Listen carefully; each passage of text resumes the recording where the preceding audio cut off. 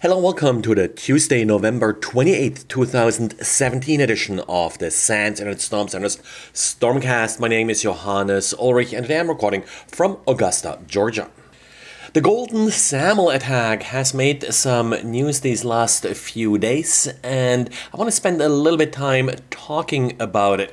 So SAML is a standard that's being used to authenticate users, and the one application that is really affected here is something called federated identity. If you as an organization sign up for a web service, for example Office 365 or Amazon support this, you can basically tell Microsoft, hey, if someone from my organization is trying to connect to you, send them to us. We'll authenticate them and then verify whether they are a legitimate user. Now, this is first of all a pretty good idea. You now have one central spot, your existing Active Directory service that you use to manage your users, and your users have a consistent user interface, one username and password that they use in order to authenticate to these cloud services. In addition, it allows you to implement things like two-factor authentication relatively cheaply. You just need one token, for example, that is used with your Active Directory service, and then again you can leverage this to authenticate users for these different cloud services. The way the mechanics of this work is that a user is going to the cloud service, trying to log in. The cloud service will now redirect the user to your authentication service. With that redirect, there will be a challenge that's being attached to the URL. Your service, after authenticating the user, signs that challenge using a secret key, and that signature is now used to verify that this is a legitimate user. Things go bad, and that shouldn't really be a surprise if someone compromises your Active Directory service and gets a hold of that secret key. This secret key is usually not changed very often. It's fairly static and then used to sign these challenges. Of course, anybody who has access to the secret key can then sign arbitrary challenges. While the basic principle isn't really anything new, what has really come out now is a relatively easy tool that can be used to create those signatures. The tool called Shimit is essentially able to take these requests that you are getting from these cloud services using the stolen secret key and then returning the correct response. And of course, while you on your own authentication server may enforce things like two-factor authentication, the attacker server, of course, doesn't necessarily have to do that.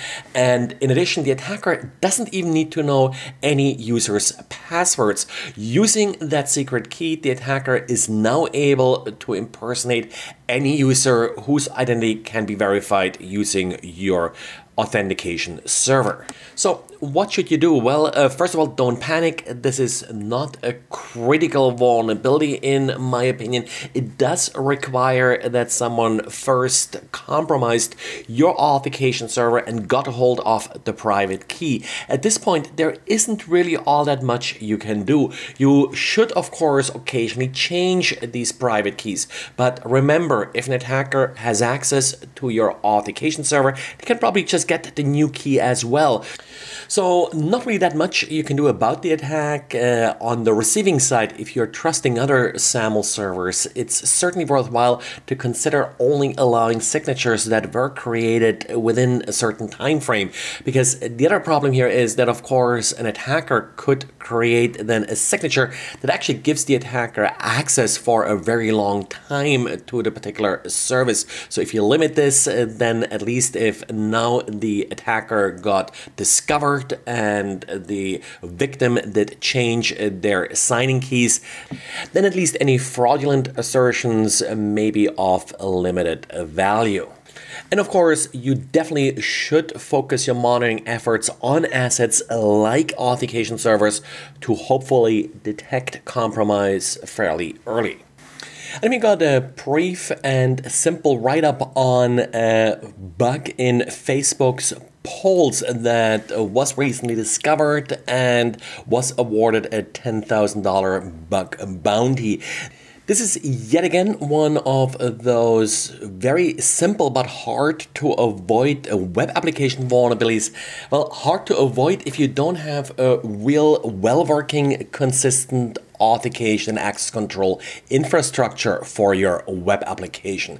The problem here was pretty straightforward once you know what the problem is.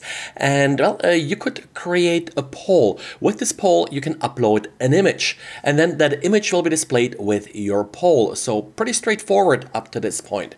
Now, the image that's displayed is identified by an image ID. When you upload the image, you can change that ID. Now, an image with the ID that you now provide may already exist and it's not your image. So this image will be shown as part of your poll. With this, you can essentially look at arbitrary images that users have uploaded in the past to Facebook. But this is not where it ended. There was an additional problem that came up when you deleted your poll. When you delete your poll, all the images that are associated with that poll are deleted as well. And in this case, you would then be able to delete a stranger's photo. So pretty nice and educational vulnerability here. Really hard to get this straight and all working correctly in a complex application like Facebook. Well, and that's it for today. Thanks again for listening, and talk to you again tomorrow.